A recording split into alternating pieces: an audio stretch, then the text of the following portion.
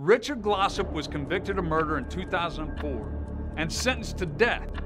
Unless we do something to stop it now, he will be executed on September 22nd. Here is why I'm fighting to have a hearing on his claim of innocence.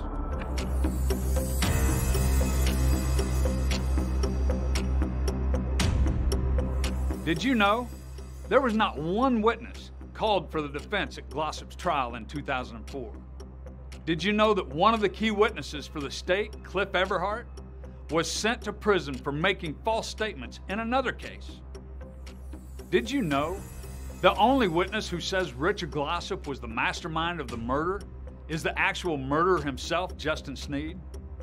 Did you know that Sneed never mentioned Richard Glossip's name in his police interview until the investigators fed Sneed his name 6 times? Did you know that Sneed was offered life in prison instead of the death penalty because he pointed the finger at Richard Glossip? Did you know multiple new witnesses say that Sneed was a thief who would steal anything that was not tied down for meth money before he committed the murder? Did you know new witnesses say that Sneed was violent and used prostitutes to lure men to rooms at the Best Budget Inn so he could rob them for meth money? Did you know new witnesses say that Sneed told them he committed this murder with his girlfriend for meth money?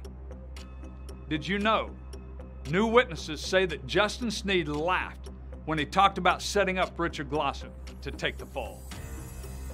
Did you know new witnesses say that Sneed showed no remorse for murdering Barry Van Treese?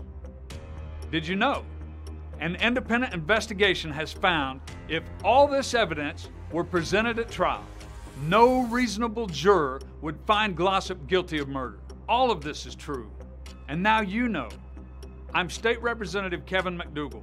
Please tell the Attorney General and the Governor that Richard Glossip deserves a fair hearing on all of this new evidence. Do not kill an innocent man in our name.